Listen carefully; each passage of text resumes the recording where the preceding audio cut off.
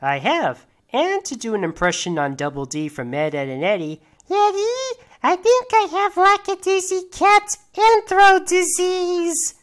Yeah, that was a stupid pun, but I had to say it.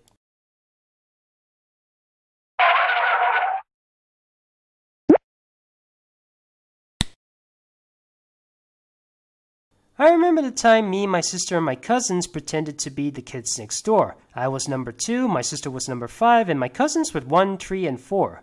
Good times.